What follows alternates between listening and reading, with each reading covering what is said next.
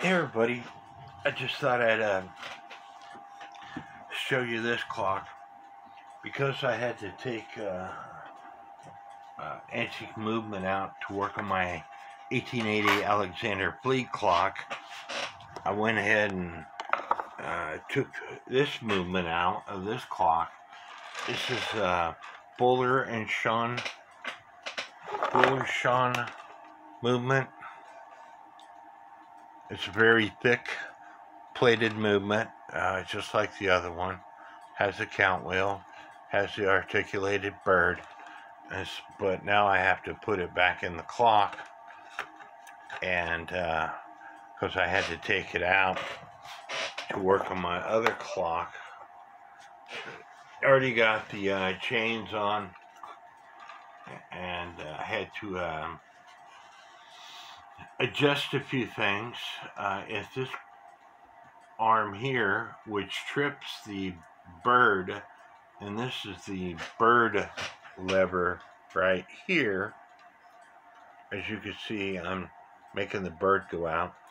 If they're too close together, then the cuckoo will continue to go because the bird can't come back in the house. And plus this movement, sorry about that, I'm trying to show you a few things. This movement has this wire right here, which is actually a spring wire to keep this lever down. So when it comes out, that spring wire pushes it back down into the count wheel, and without it, it might not go back down into the appropriate slot, and the bird can continue to cuckoo. So I'm gonna put the movement back in.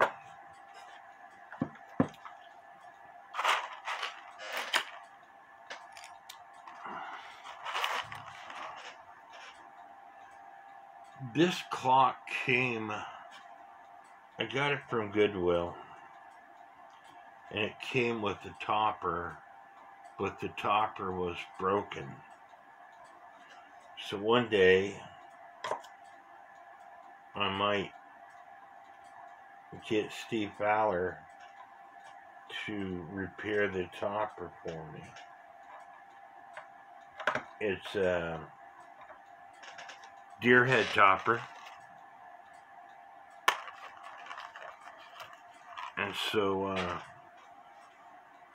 one day I might get him to repair it for me.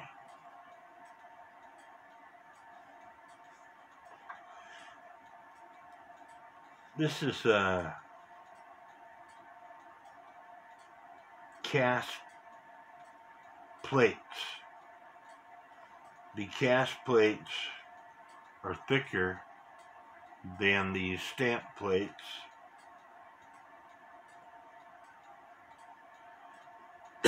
And they have, sometimes they have some slight imperfections on the plates from the casting process.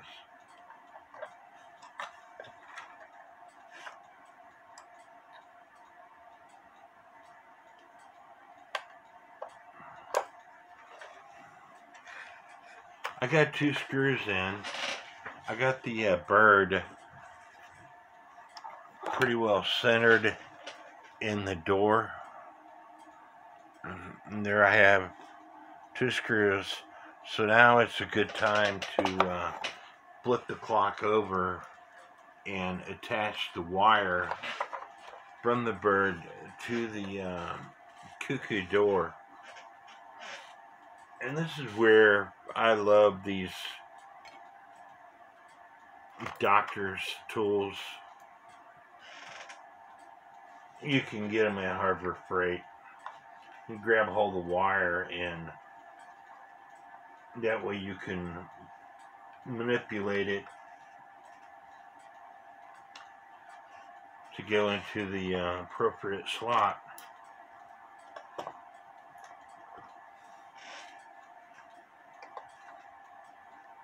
The steeple, it has a small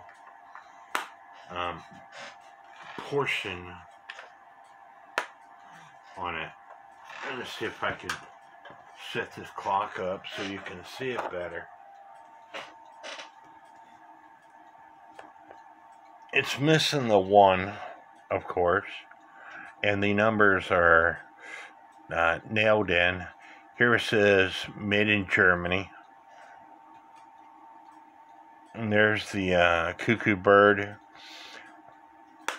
Now, I have permanent markers that are colored, different color markers, and I could touch in that bird, but I think it's, some people want an antique clock to look brand new.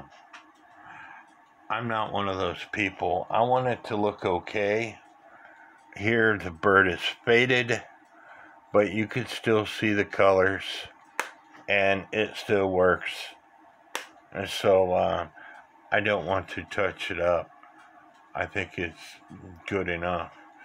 Here, just like my Albert Fleig clock, the antique clocks, a lot of them have these hooks to hook into the topper, and then the topper would be pushed on to these nails that are sticking out, and then there would be eyelets to connect these wires so the topper doesn't come off.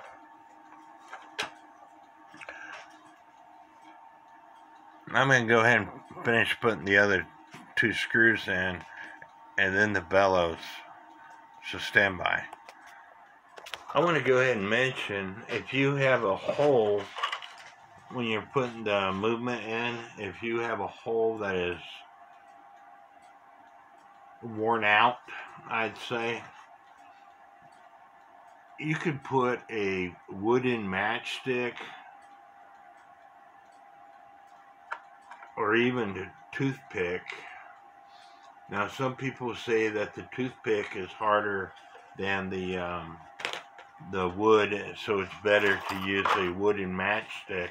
But anyway, you break off part of the toothpick or matchstick and put it in the hole, just enough that it's the depth of the hole, and then you put your screw in, and the screw grabs a hold of that toothpick or matchstick, piece of wood that you put down in there, and it allows it to tighten up. This particular clock has got these on both sides, and that's an access panel, so you can access both sides of the clock. Now, some people say that that access panel is so you can lubricate your clock. You can if you want.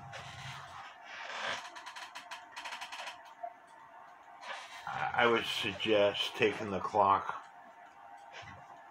all the way out to lubricate it. Now, in this case, the screw doesn't fit the hole that well, so I'm going to break off this toothpick. Now, you have to understand that the top hole, the toothpick goes all the way in because that's part of the music. So you don't want your toothpick, you don't really want your toothpick falling in there. So I'm just gonna put it like that. Connect the bellow lift wire, and then stick that toothpick through the hole of the clock, along with lining up the nail, and then putting my screw in, and that will allow the bellow to tighten up more if everything is lined up properly.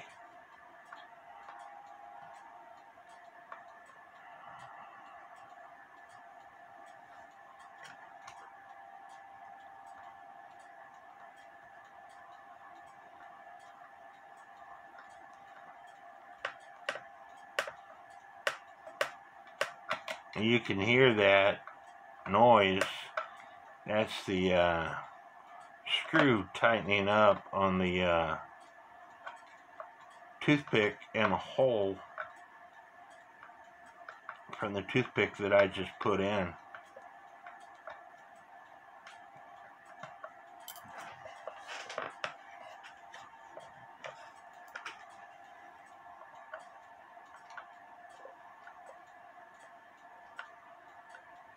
And that's nice and tight now.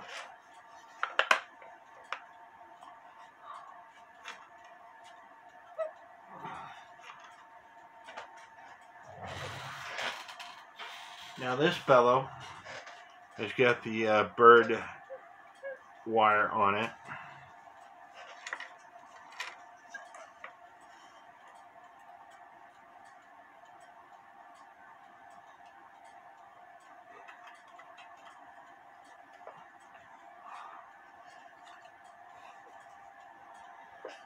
And I'm trying not to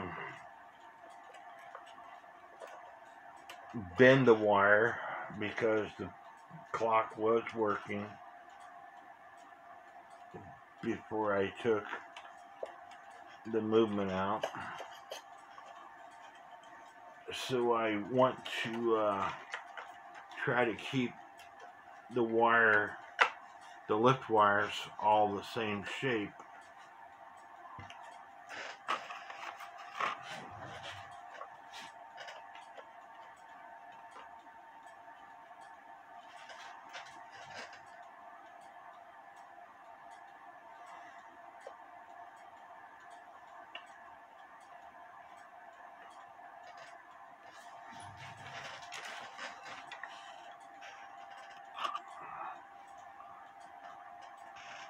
The pendulum leader suspension wire, as you can see, it's straight, and that's what you want. You adjust the crutch assembly when you're putting the clock in beat, and not this pendulum leader wire.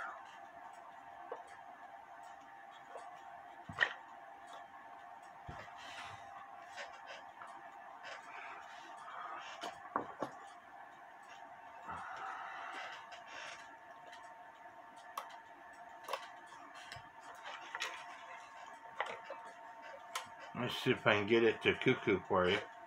Now you can trip it by the access panel.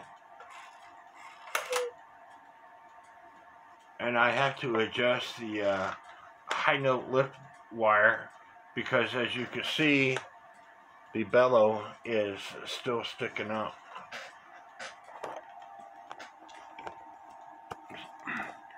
Sorry, I'm trying to do 100 things at once.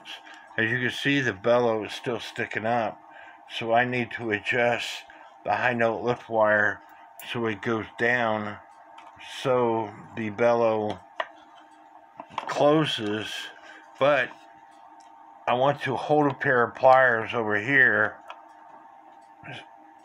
so I don't bend the wire that's closest to the left side of the movement. And then with my fingers, I'm going to bend that wire down.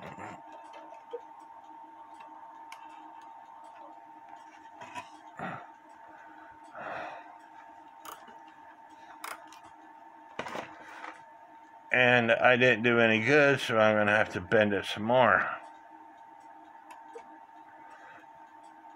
And the reason why you want to hold the section over here is because you don't want to change that information. I need to move this camera out of the way so I can work on this thing. And I'm sorry that y'all cannot see it,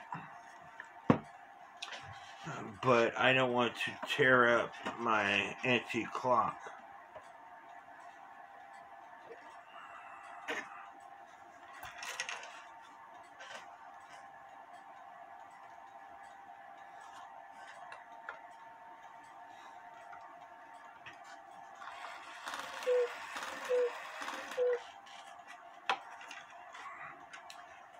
I bent it too much, so now I have to bend it up.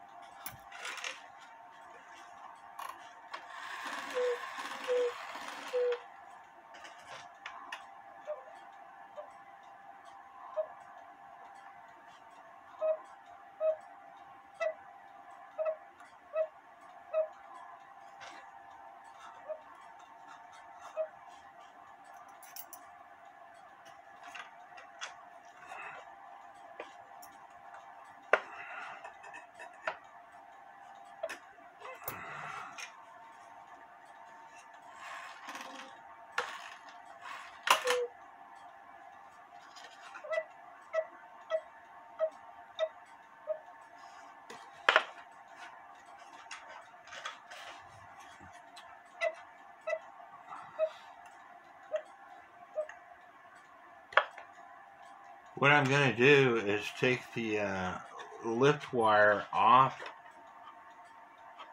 the high note lift lever and close the bellow and bring the lever up to the wire. And I'll explain that as soon as I take this off.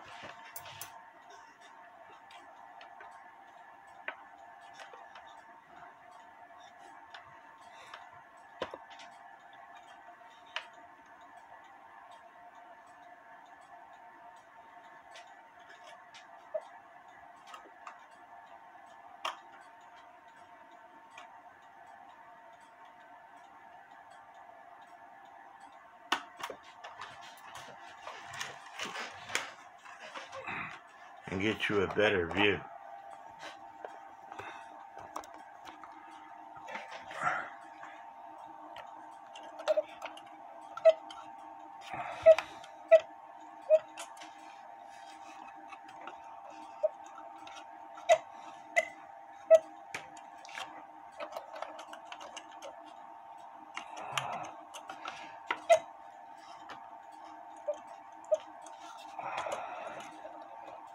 As you can see, the high note lift lever is right here, and the wire is about an inch away from it. So I have to bend this up to the wire, and that will get me in the ballpark of where it needs to be. But because this is all been out of shape, I'm going to straighten it and then bend the wire up to where it needs to be.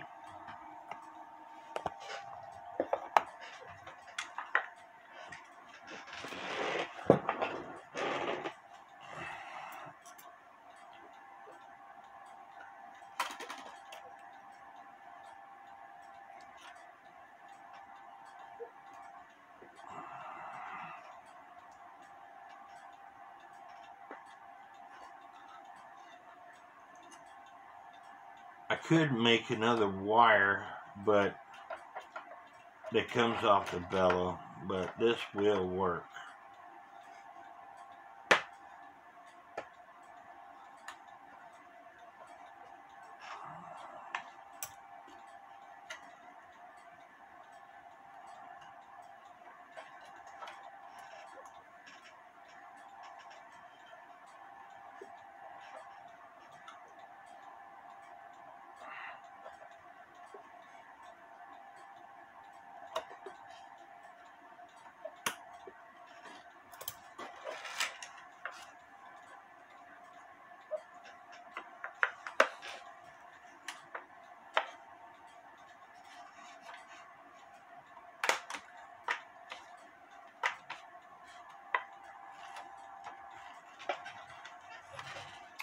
Like I said, it will get you in the ballpark.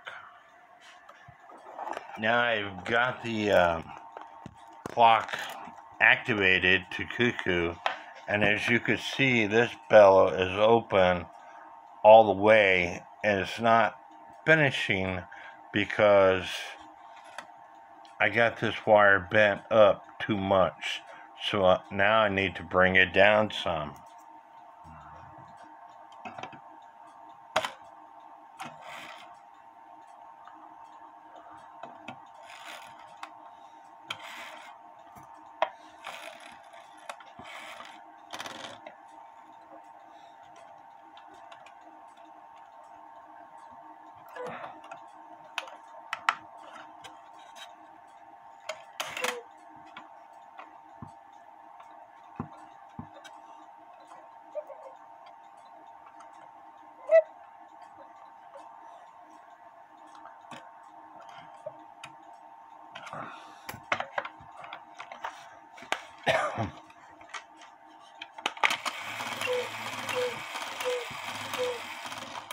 The wire came off.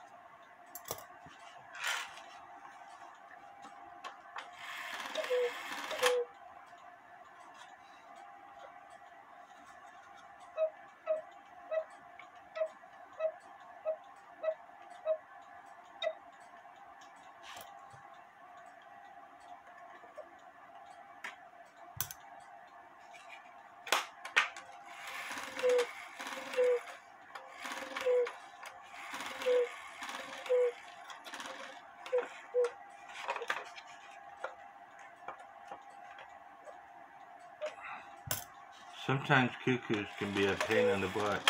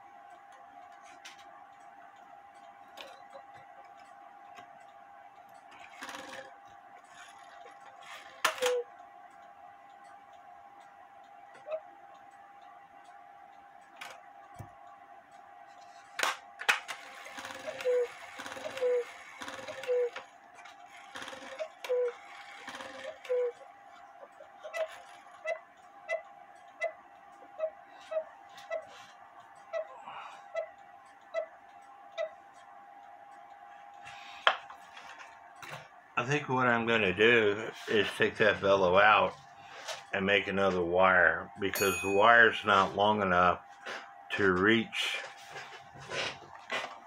the wire that's coming off the bellow is not long enough to reach this wire. And that's why the bellows staying open. And if I keep bending this wire, I'm going to break it. So I think I'm going to take and make a longer wire, because when it is off,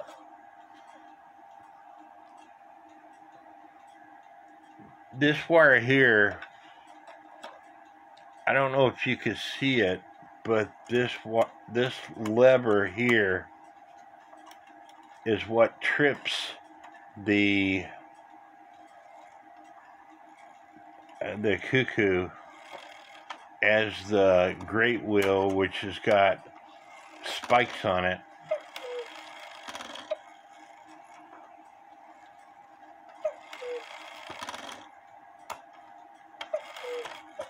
and so this wire here has to be down so that lever that hits that spike hits the spike. And currently this portion of this wire is not bent properly. It should be in the same direction as this wire here. And so that's why you always hold this section right here with a pair of pliers, and so you don't want it to move, because if it moves on you, then your cuckoo is off. And so whenever you go to bend this wire, you want to hold this section with a pair of pliers. But I didn't notice it, but this wire here is not bent right. The trip wire is going that way. So this section of this wire needs to be bent so it goes that way. But this wire here is not long enough, and so I'm going to make a longer wire. I'll be back. Now, when I got this clock, this bellow was broken. So you could see this right here is part of some laminated flooring. I made a new top for it.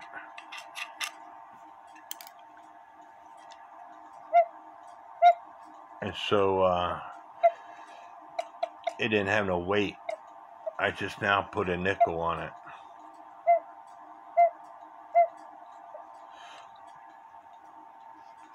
So here I'm making a wire,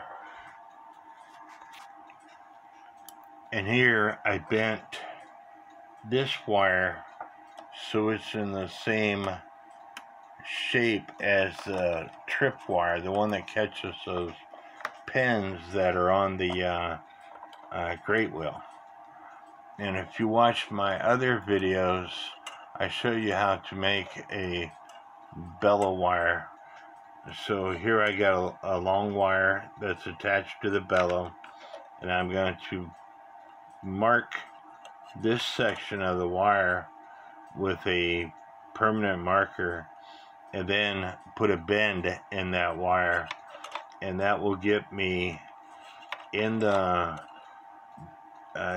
vicinity of where I need to be. I got it adjusted. Now it's trip it. I didn't adjust anything. I marked the wire where it needed to be. I bent the loop here.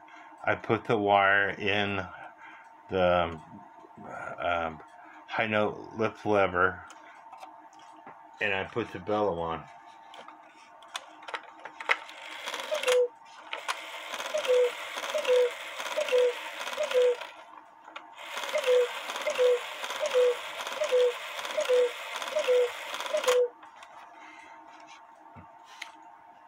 It's not perfect, but it'll work for me. Now it's time to put the chain wires on for the weights and to prevent the chain from going back up inside, and put the hands on. And you could buy these from Time Savers, but this is what the antique cuckoo clock connectors look like.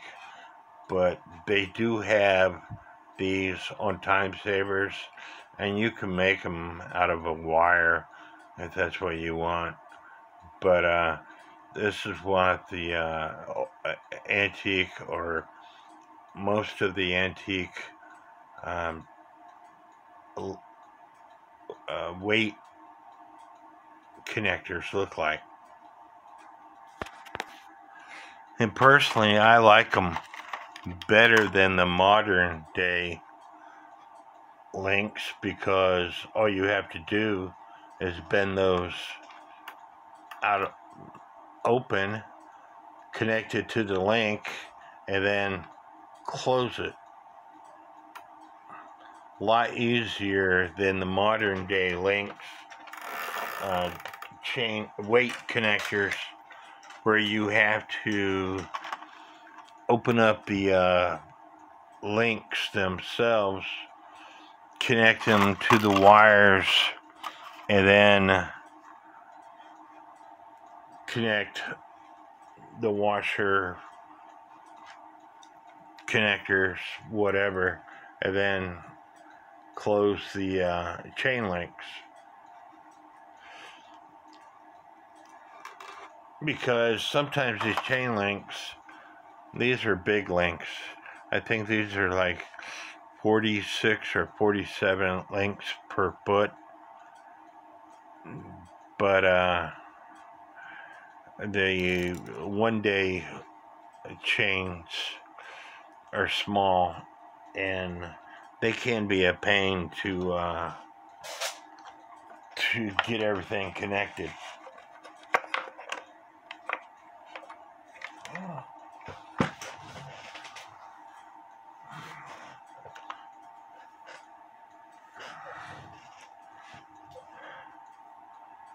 I don't remember if this clock had a back door or not.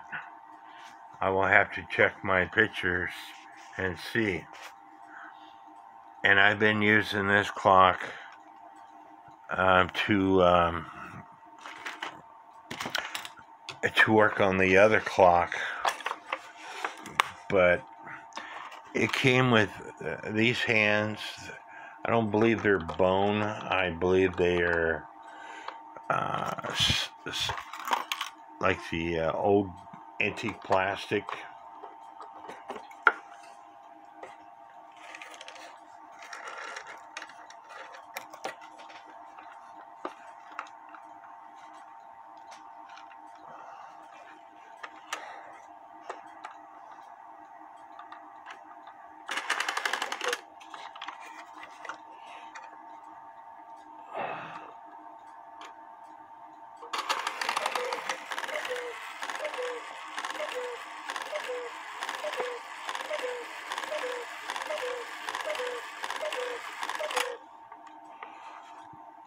The reason why the door doesn't open when I have it down on the ground is because that cuckoo bird is heavy. So it has to, the clock has to be straight up and down for the bird to come out. Pictures are your friend. Not only when you're working on a clock, but also when you buy clocks. As you can see, when I buy a clock, I create a folder. I have an external hard drive that I put all my clocks on, but I create a folder and I say what it is and how much I paid for it. And sorry, it's because I moved the external hard drive. It moved on me. And so let me get back to it.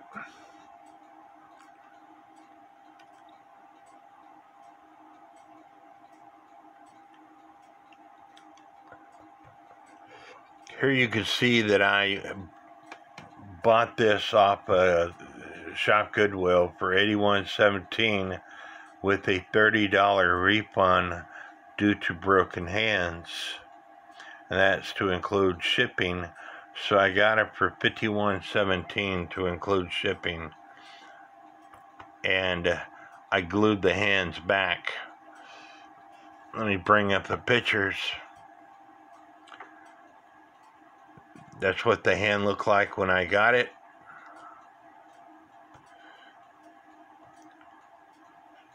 This is the topper that came with the clock, but like I said, it's broken. Let me zoom in on that so you can see it. The topper is broken. Here's the weights that came with it and the pendulum. Because I was using parts off this clock, I had to get my pictures to find out the right stuff. There's the pendulum again, and it didn't come with a back door. Pictures are your friend. And getting back to the other picture, you can see it didn't have that high note bellow very top part. So like I said, I created one.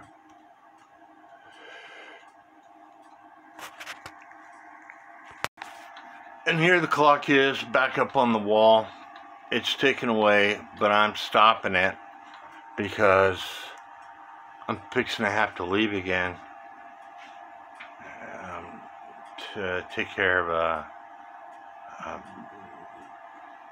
issue with my daughter's car, so I'll be gone for a little bit. Anyway, I hope y'all like this video. Don't forget to hit the subscribe button, and may God bless.